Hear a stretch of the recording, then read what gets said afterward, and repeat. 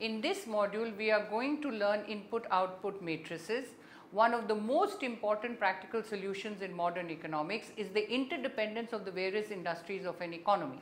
Suppose that each industry in the economy has two types of demand: internal demand, that is demand within the economy placed on one industry by another, and external demand or final demand, which is the demand from outside the system, say from the consumer market, exports, etc.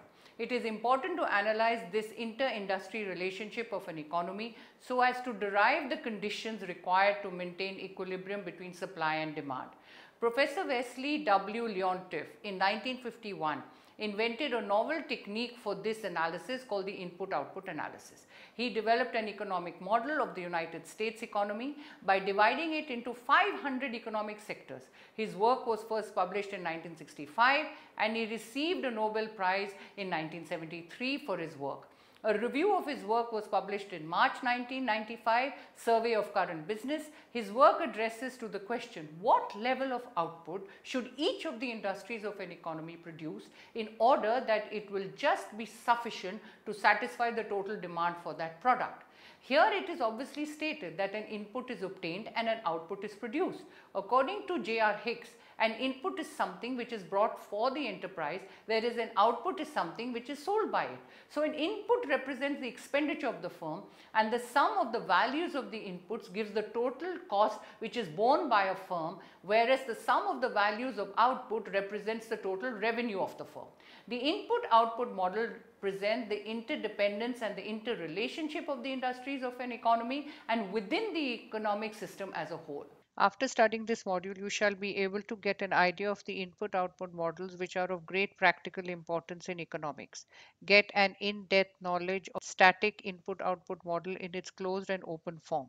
Formulate mathematically any inter-industrial dependence of an economy in terms of its output. Obtain the output levels for each industry of an economy to exactly meet the inter-industrial demands as well as the final demands. Let us commence this module with input-output model. Types and assumptions. The classical input-output models are of two types, static and dynamic. In this module, we will discuss the static input-output model. In static model, the output levels to be determined are seen in a particular period of time, say in a year. However, in a dynamic model, lags or rates of change over time of sectoral interdependence are considered. As a matter of fact, the dynamic version is an extension of the static model in consideration of intersectoral dependence involving rates of change of variables over time. The dynamic version would be discussed in detail in the next module. Broadly, the input-output model of an economy depends on two factors: the inter-industry requirements of the output produced by an industry. For example, if we consider coal and steel of industry of an economy, we know steel industry requires coal for its functional purposes, and coal industry also requires some of the output from steel industry for its requirement of equipment to be used for coal production. Final demand, which is the output needed to meet the external demands from the sectors outside the related industries of that economy.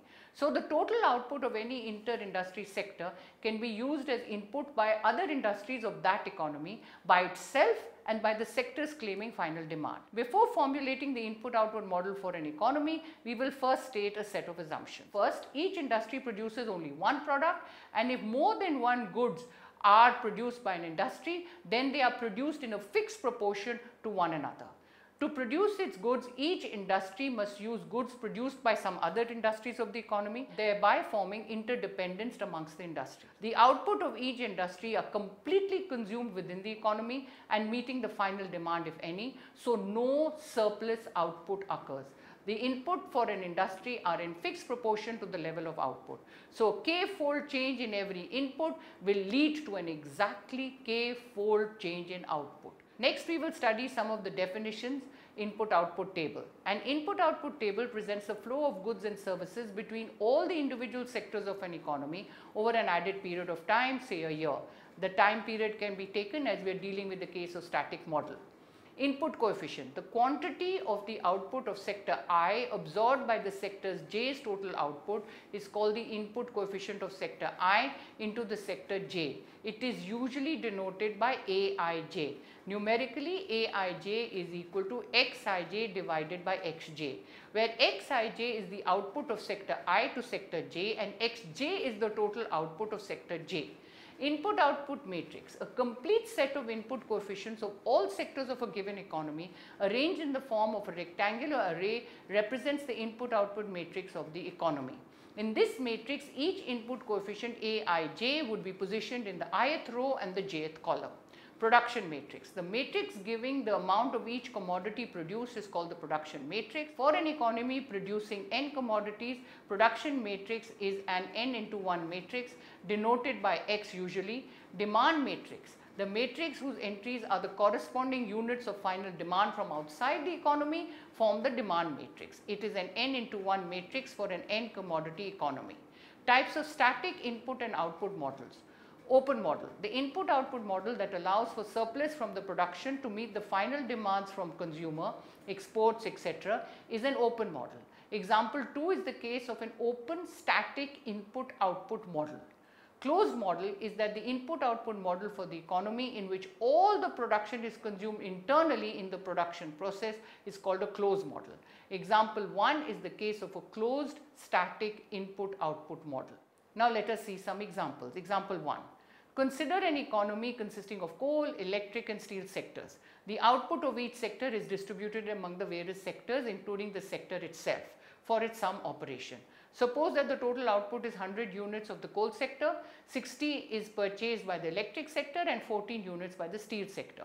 Of the total output of 100 units of the electric sector, 40 and 50 units are taken by coal and steel sectors respectively, and the rest of the 10 units are used by the sector on its own. Likewise, of the total output of 100 units of the steel sector, 60 and 20 are taken by the coal and electric sectors, and the remaining 20 the steel sector keeps to itself. This information can be presented in the form of input-output table. Here units are taken in suitable multiples. It should be noted that in this particular example, no final demand is considered for output, say the sectors. This would ultimately lead to a homogeneous system of linear equation which would be seen later. It should be noted here that the input-output table for the above example can be formed in terms of values as well. Knowing the price value per unit of output from each sector, it is more on the basis of priorities or interest of the decision maker as to what parameters are to be taken in any input-output table. Let subscript 1, 2 and 3 represent coal, electric and steel sector respectively. Then A12 represents the quantity of coal sector absorbed by the electric sector per unit of electric sector's total output, that is 100 unit, that is A12 is 0.60. Likewise, the other input coefficients can be determined. For example 1, the said matrix is A, which is equal to 0, 0.60, 0.40, 0.40, 0.10, 0.50, 0.60, 0.20, 0.20. Example 2. We consider another example that deals with the situation in an economy in a more realistic way. Consider a simple economy having just two basic products, rice and oil. To produce 1 unit of rice, 0.25 units of rice and 0.33 units of oil are required. And to produce 1 unit of oil, 0.08 units of rice and 0.11 units of oil are consumed. In addition to this, the two sectors of the economy have to meet an external final demand of 500 units of rice and 1000 units of oil. Then the input-output table of an economy is given in the table form. Also, the input coefficients are A11 is equal to 0.25, A12 is equal to 0.08, A21 is equal to 0.11, and A22 is equal to 0.11, where subscripts 1 and 2 represent rice and oil respectively. So the input-output matrix is given by A is equal to 0.25, 0.08, 0.33, 0.11. Also, the demand matrix D is given by D is equal to 500,000. Moving on to formulations of models into a system of equations, first is closed input-output model. Consider an economy consisting of n independent industries, say S1, S2 to Sn. Let Aij represent the number of units produced by industry Si and absorbed by industry Sj to produce 1 unit for Sj. Then Xi is the production level of industry Si. So the total number of units produced by industry Si is given by A1i x1 plus AI2 x2 plus AIN xn. Since the economy is closed, the equilibrium condition is satisfied if the total production of industry Sj equals its total consumption, that is AI1 x1 plus AI2 x2 plus AIN xn is equal to xi for all I equal to 1, 2 right up till n. This results in the linear system A11 x1 plus A12 x2 plus right up to A1n xn equal to x1, a21 x1 plus a22 x2 up to a2n xn equal to x2, an1 x1 plus an2 x2 plus right up to ann xn equal to xn. Here the n into n matrix A is equal to A11, A12 right to A1n, A21, A22 right to A2n, then down to AN1, AN2 right to ANN is the input output matrix. And the n into 1 matrix X is equal to X1, X2 right up to Xn is called the production vector. In general, the problem dealt for an economy is to find the production matrix X, which can be obtained by solving the above discussed system of equation for x1, x2 right up to xn.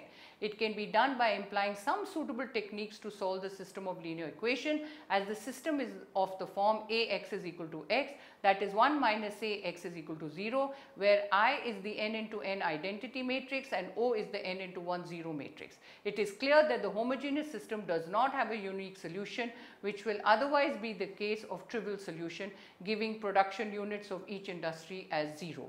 So the system can be solved in terms of parameters using the Gauss-Jordan method or the echelon method. Note, for a closed model, sigma j is equal to 1 to n, aij equal to 1 for all I equal to 1, 2 right up till n, as all production is consumed internally within the sectors of the economy, and so 0 is less than aij, which is less than 1 for all ij. Example 3. Consider a closed three-sector economy with the industries S1, S2 and S3 corresponding to agriculture, energy and manufacturing, where the input-output given table where the production units are suitably taken. Then the input-output matrix is A is equal to 0 0.2, 0 0.3, 0 0.2, 0 0.5, 0 0.2, 0 0.3, 0 0.3, 0 0.5, 0.5. Let x1, x2, x3 be the units of production required from the industries S1, S2 and S3 respectively to keep the economy in equilibrium. Then the production matrix is given by x is equal to x1, x2, x3. Now the system of linear equations in matrix form that represents the economy in equilibrium is given by Ax equal to x, that is 0 0.2, 0 0.3, 0 0.2, 0 0.5, 0 0.2, 0 0.3, 0 0.3, 0 0.5, 0 0.5 into x1, x2, x3 is equal to x1, x2, x3. Solving this system, we get the equations in the reduced form as x1 minus 25 by 49 x3 is equal to 0 and x2 minus 34 by 49 into x3 is equal to 0. Choose x3 as the free variable. We get x1 is equal to 25 by 49 into x3, x2 is equal to 34 by 49 into x3, x3 is free. Or choose x3 equal to 49r, which implies x1 is equal to 25r, x2 is equal to 34r and x3 is equal to 49r. Hence the production matrix is x is equal to 25r, 34r, 49r, where r is greater than 0. Next is open input output model. As discussed earlier, open input output model takes into consideration the demand DI from the ith industry placed by agencies outside the sector of the economy. So an additional factor of DI units needs to be taken into account apart from the constraints considered in the closed model. Using the same symbolic representations as done for closed model, we get the system of equations as a11x1 plus a12x2 right up to a1nxn plus d1 equal to x1, a21x1 plus a22x2 plus a2nxn plus d2 is equal to x2, then an1x1 plus an2x2 plus annxn plus dn is equal to xn. In addition to matrices A and X as considered earlier, we have the demand matrix D as well, given by D is equal to D1, D2 right up to Dn. So the system in the matrix form can be written as Ax plus D equal to X, or X minus Ax equal to D, or X into I minus A equal to D, or X is equal to I minus A raised to the power of minus 1 D. The matrix I minus A is called the Leontief matrix. The previous system can now be solved using the available techniques. However, the solution to this exists as if I minus A is invertible and has non-negative entries. So the components of X are non-negative. This would be an acceptable solution for this model. Example 4. Consider a closed three-sector economy with the industries S1, S2 and S3 corresponding to energy, manufacturing and labor respectively, where the input-output table is given. Then the input-output matrix and the demand matrix for the economy is given by A is equal to 0.1, 0.1, 0.1, 0.4, 0.2, 0.2, 0.2, 0.3, 0.5. D is equal to 92, 69, 115 respectively. Problem can be represented in the matrix form as a system of linear equations is given by Ax plus D is equal to X, X is equal to I minus A raised to the power of minus 1 D.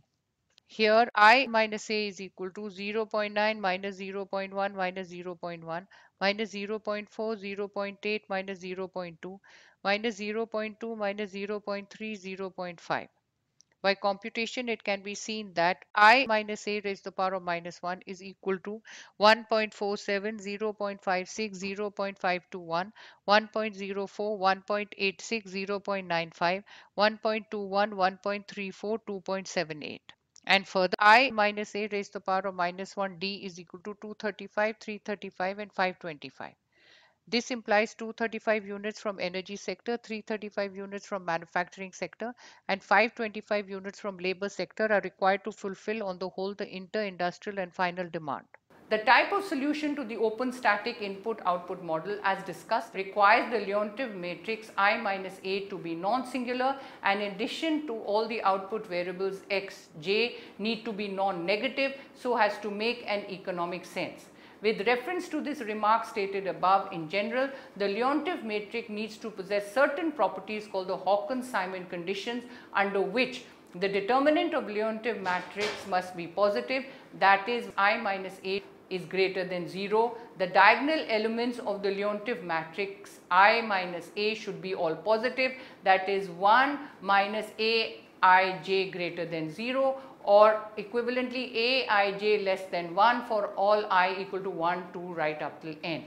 That is, the number of units of output of the ith industry required to produce 1 unit of itself should be less than 1. In case it is more than 1, then no net profit can be secured by that industry. Now let us study economic interpretation of Hawkins-Simon condition. Consider a two industry case in an economy. Let the input and output matrix be A is equal to A11, A12, A21, A22. The Leontief matrix is I minus A is equal to 1 minus A11 minus A12 minus A21, 1 minus A22. By first part of Hawkins-Simon condition, the diagonal entries are required to be strictly positive. That is, 1 minus A11 is greater than 0 and 1 minus A22 is greater than 0, or 1 is greater than A11 and 1 is greater than A22. That is, the amount of corresponding commodity used in production needs to be less than unity. Also, 1 minus A greater than 0 implies 1 minus A11 into 1 minus A22 minus A12 A21 is greater than 0, or A11 plus A12 A21 plus 1 minus A11 into A22 is less than 1. Since 1 minus A11 A22 is greater than 0, therefore A11 plus A12 A21 is less than 1. So the first commodity used as direct input for A11 and indirect input A12, A22, which gives the amount of first commodity needed in producing specific quantity of second commodity, together must be less than unity. Consider an economy comprising of two sectors S1, S2, whose input-output table is given by. Now from the previous table, we can form input-output matrix as A equal to 50 by 200, 75 by 200, 100 by 200, 50 by 200, which is equal to 0.25, 0.375, 0.5, 0.25.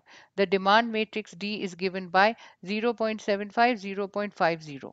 Let x be equal to x1, x2 be the output required to meet the entire demand.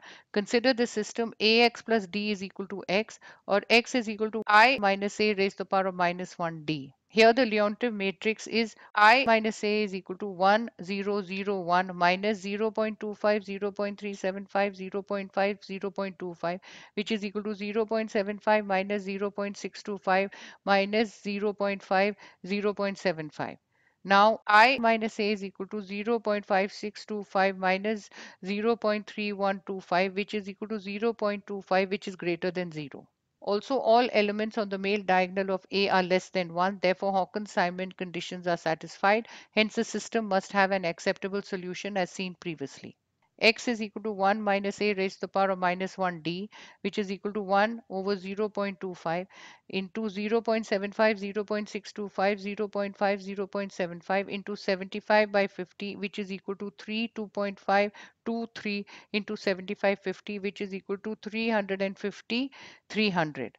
Hence, 350 units of output from S1 and 300 units of output from S2 would be able to suffice the entire demand inside and outside the economy. Now let us summarize what we have learned. Input-output model was developed by Professor Vasily W. Leontief, for which he got the Nobel Prize in 1973. Input-output models are of two types, static and dynamic, each of which is of further two types, open and closed. In open model, the demand from outside the system of an economy are also catered to from production perspective, whereas a closed model is just sufficient to meet the requirement of inter-industrial sectors of an economy, representing the input matrix by A, production matrix by X, and demand matrix by D. System of equation represents a closed static input-output model is given by Ax equal to x, and for open model it is I minus a raised to the power of minus 1 d equal to x, where I is an n into n identity matrix for an n sector economy. To ensure the existence of an acceptable solution for the open model, Hawkins-Simon condition needs to be verified on the Leontief matrix I minus a.